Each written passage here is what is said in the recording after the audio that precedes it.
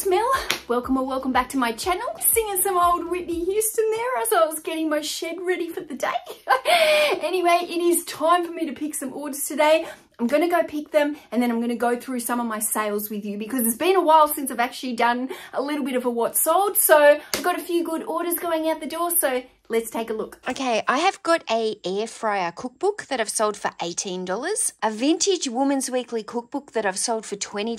It's only thin, but these old cookbooks that are on like biscuits and slices, I find that they sell quite well. So I've had quite a lot of viewers on this book ever since it was listed, and it's only probably been listed maybe a week. Okay, I've sold this James Patterson bundle. I sold it for only $20.30, but I have got some sales running in my store on some older items at the moment, and this one got sold in a sale. Just sold this for $65 including the shipping. Now I got this in that big hoarders haul that I got last year if you've been following me for a while.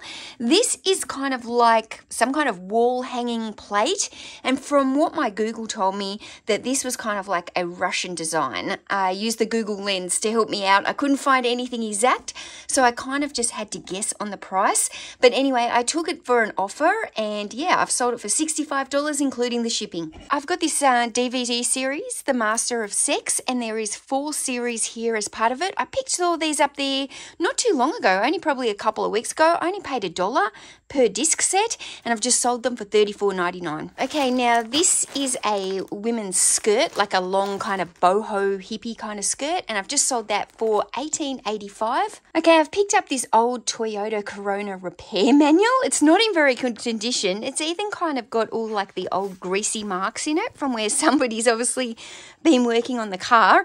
But anyway, I picked that up for $1 and I've just sold it for $29.74. So this book here, The Bush Tucker Man, I've sold this book a few times. It kind of gets me a variance in price. This time I've sold this book on sale for $21.25. Okay, now this was a multi-order. It's 2 books going to the one person, and one of the books was called Banish Bad Habits Forever and the other one is The Wisdom of the Tarot. Now, I've only sold this for quite cheap. I think it was $22 for both the books. However, I much rather sell 2 books to the one customer and put 1 postage than do 2 individuals on low-end books. So I'm happy to move those 2 out the door. Talk about the Dream Baby Guide has sold for $16.05 on a sale, and The Voices of First World War has sold for $17.60. This one has been listed a long time in my store, and I'm glad it's going out the door. Now, I sold these 3 books here for $28.99. It's 3 books by the same author called Kristen Higgins. I've never sold her before. I've never actually seen her, but these are just women's basic romance books, and yeah, they have sold pretty fast, so I'd definitely pick her up again. Now, I sold these 3 scary DVDs. Now, the series is called Most Haunted, and I had series 1, 2, and 5, and I've sold this bundle for $40. Now, I've got 2 Rivers of London graphic novels here, and I've sold the 2 of these for $27.30. Now I've got these 3 cookbooks here. They're all by the same author, which is Anthony Worrell, which is why I've bundled them together. Now they're on diabetes and low GI diets. I have had these listed for quite a while, but I've sold them for $29.95. And I've sold this kid's My First Study Bible for $21.99. So I've had this old menopause book listed since November last year. So what, May? 7 months nearly. So anything that's old, I just want gone from in my store. Somebody made me an offer on this and I ended up accepting it for $10.50. I will have only just made enough money to make my money back on this book, but I don't care. I'm happy to make $1 back on the book and put it into buying a new one that will hopefully sell faster than that one. So I've got these 3 books that are all on the topic of like spirit mediums, psychics, and I've sold those for, I think it was almost $21, just under $21 for the 3. I did sell them on a sale. They have been listed a while. You can see the condition isn't great. All of these books I got from a free haul, so I wasn't too worried about it, and yeah, almost $21 for the 3 going out. Okay, this was a pretty good sale. Now, I sold this book for $40. It's obviously on Russian paintings here. I got this back in the day last year in my hoarders haul. So yeah, I think I took an offer again on that one as well because it has been listed a while, but still very happy to get $40 for a book that cost me 5 cents. Okay, now this is a great sale. This is always a great set to find, and it sells for really good money if you can find it. Now, this series is called The Wheel of Time, and it is by Robert Jordan. I think this is currently on Netflix, so it's always just a popular book set to sell. I have just sold this one for $118, and I did take an offer on that one as well. I think I had it listed for about $10 more at $128, but I am very happy to move this along for $118. Interesting, I've also got another Wheel of Time book set coming out. So this one I had 10 for the $118. This one I've sold 5 for $51. Oh, and these little cocky books, they always surprise me. They're just like very small kid-sized books, early readers. You can see the brand here, Cocky.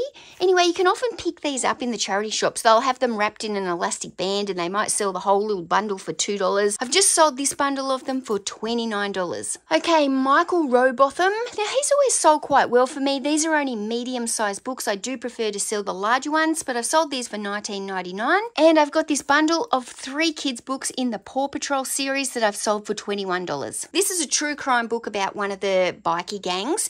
I've taken an offer on this for $25, but this book you can actually get quite decent money for. I probably could have got up to $35 if I'd sat on this for a bit longer.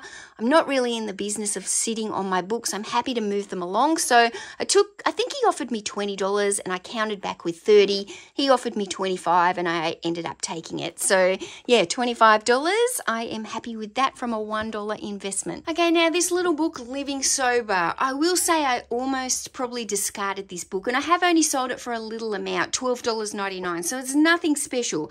But what I will say is that books that are on alcoholics, AA, Alcoholics Anonymous, trying to get sober, even books like Smoking, How to Quit Smoking, all those kind of books that are about addiction or quitting addiction, they do actually seem to move quite fast for me, and some of them can bring some pretty good money. So this one I got in a haul. The only reason I did comp it is because I've known from prior experience that those type of books have sold in the past for me. So $12.99, nothing to write home about, but it's out the door. I've sold this pretty little Bible here. It's just a soft cover. It's not real leather or anything, but I've sold that one for $24.99. This book here, The Shock of the New, quite a heavy book, but this one is sold for $23.99. Okay, this is a really nice coffee table book that I've sold for $42. It is called The Story of a Guinness House. So this is a great sale. I sold this one for $75, and it's actually a combination of 3 bundles. I've already wrapped them up together. So there was 1 bundle of 4 and 2 bundles of 2. 6 of the books are by James Patterson. The other 2 books are by David Baldacci. And yes, $75 for the 3. All gets to go in 1 shipping mailer, which is awesome, saves me money. And this was a great sale as well. This is called The Elder's Scroll Skyrim Official Game Guide. So anytime I see a game guide, I always have a look at it. And quite often they sell for some pretty good money. So I've sold this one for $45. Now this book, Alternative Cures, not a big selling book. I've sold it for $18, but I have to say, every time I pick this book up, I sell it. So every time I find it, I pick it up because it just sells fast for me. You can see this one was in really good condition, $18, and it's moved out within a couple of weeks. Now I sold this book set on sale. It is 4 books in the Vampire Academy series by Rochelle Mead. I've sold this bundle for $29.99. Now this book set here, Donna Hay, I only bought this last week, so it is definitely sold fast. And it's 2 books in the series, and I've sold it for $21.99. I did take an offer. I think I had it on for $25. Okay, now this yoga book for yoga teaching, I think it is. So it's got all the different poses. I've sold that one for $20. This is a Woman's Weekly Easy Sugar-Free Cooking Cookbook that I've sold on sale, and I've sold this one for $13.59. This one, 500 curries, has sold for $22. Okay, this is 3 Megan Hart books that I've sold for $27.30. These are women's romance, erotic, fiction, sexy books, $27.30. 3 Judy Nunn books, and I've sold them for $21. I took an offer on them. They've got some fading here, you can see on the pages, but yeah, $21 for the 3 of them. Voila! Okay, orders are all packed. I've got this box down here. It's got that plate in it. but I don't have any bubble wrap. So I'm going to have to get some bubble wrap when I go to the post office, but I've already printed the label and everything out. Okay, so what am I going to do now? I'm actually going to put these bags in my car. I've also got a Facebook Marketplace pickup that I've got to do today at 3:30. So if I get the post dropped off first, do the Facebook Marketplace, then pick my daughter up from school, then I can come home. So I'll do all that in one route.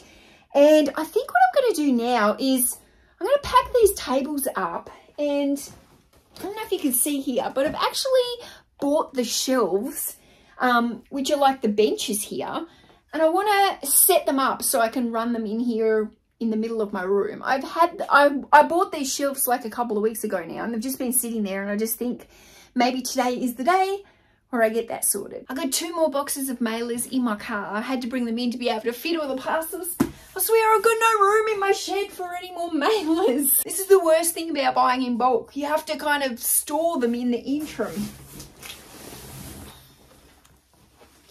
Right. This might be the last time that I have to pack up tables.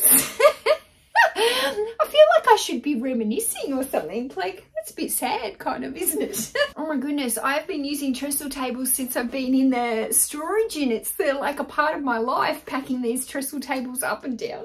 It's going to be weird here with shelves. I hope I don't actually hate it, because, you know, at the moment I've got the trestle tables, and when I want to have the clear space I can, but I'm just kind of thinking, if I put shelves down here, then I still have bench space.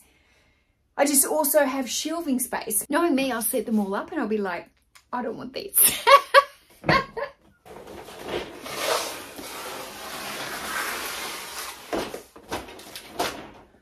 Oh, it's the end of an era, a trestle table era.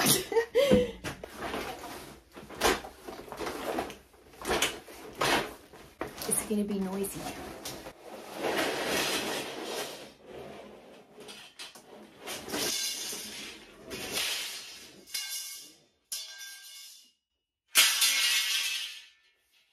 I've set enough of these babies up that I don't need any instructions.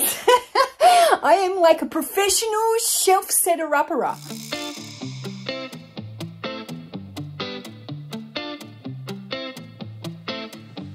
It's easy to speak out about the way I live, but it's a 24-karat dream.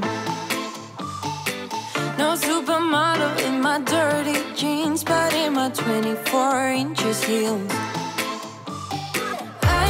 Pretending I'm born like this, a game for the reckless. It's so extreme and I don't really care. I don't really care, yeah. No, I don't really care. I don't really care, yeah. They're calling me a mad woman, mad woman, mad woman. Calling me a mad woman, mad woman. No, I don't really care. I don't really care, yeah. 'Cause boy, it's none of your business if I'm a mad woman.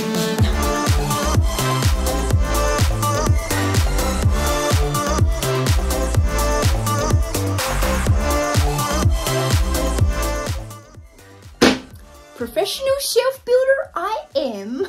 Okay, so you can see that there's still parts on the ground. Now the reason being is this is actually designed to be a 5-tier shelf, just like these ones here behind me. So in order for me to make it bench height, it means I've had to buy an extra shelf, and I have to forfeit a couple of those shelves. It's just how it works if I want to get them.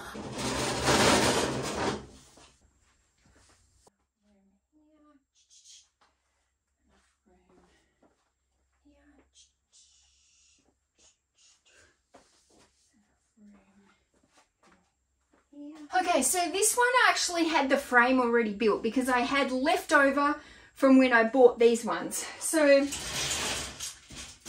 this has been sitting outside the shed, and it just needs a bit of a wipe down because it's got a few bits of water drop on it from the rain. And a few little cobwebs also.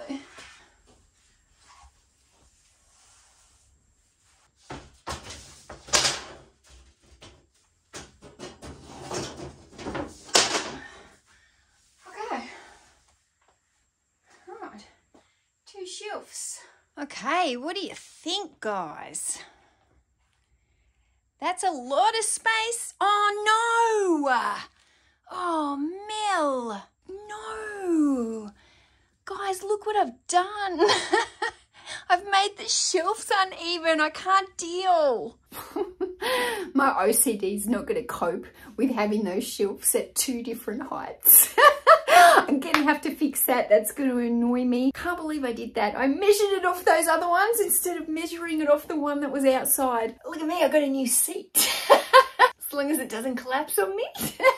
I think these are going to work here. I mean, they're going to give me quite a lot more space to put some books. I mean, these are 1.2 meters long each shelf, so 2.4 meters, and that gives me 4 big long shelves. Plus I've still got a work area here to put all my picked books on. These benches, they're not as wide as the trestle tables that I'm used to working off, but I still think that they're going to be okay. It's got a good length for me. I reckon these benches are going to give me room for at least another 500 books, individual books. If I got to the point where I really needed extra space, I reckon I could almost add a double width here of these shelves. I would just have to get a little bit closer to the photography station. I would have less room in here, which wouldn't be ideal. I think what I've left here at the moment is probably the perfect width for going up, for going down, for going up.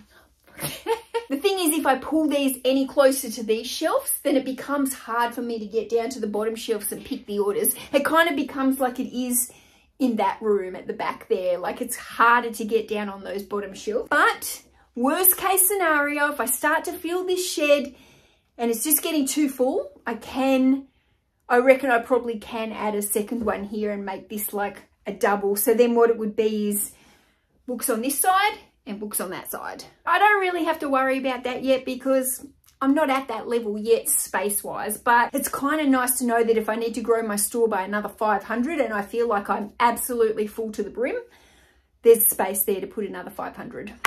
Make sure you hit the subscribe button. I'll see you in the next video. Bye.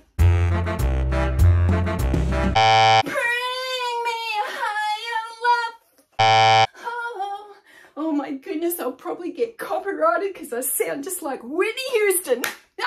I'm probably going to start coming in here and just picking like 10 or 20 of them. No, I'm not. Why would I do that, Mel? You just agreed that you're going to start having weekends off.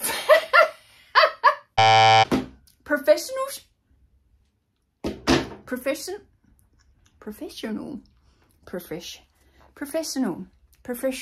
Hello, my name is Mel. I am a professional shelf builder these days. Oh, I forgot to do the feet. Guys, don't do that. You're meant to put the feet on first. I like to make things hard for myself sometimes. These shelves, they're not as wide as the trestle tables, like I'm used to working with the extra width.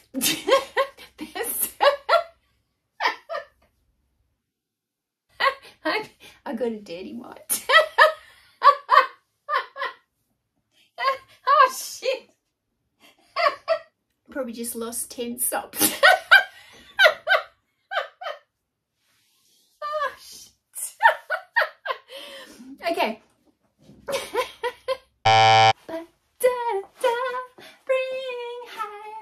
I'm freaking starving.